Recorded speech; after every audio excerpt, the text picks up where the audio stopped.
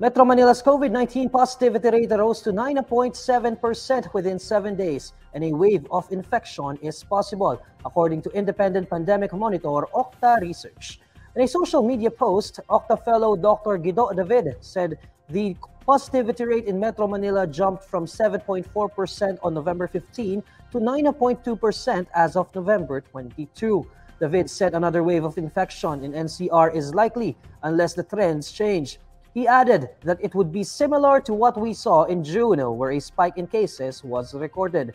The Department of Health previously warned that virus transmission is likely to increase, especially after the observance of Undas, the upcoming Christmas holidays.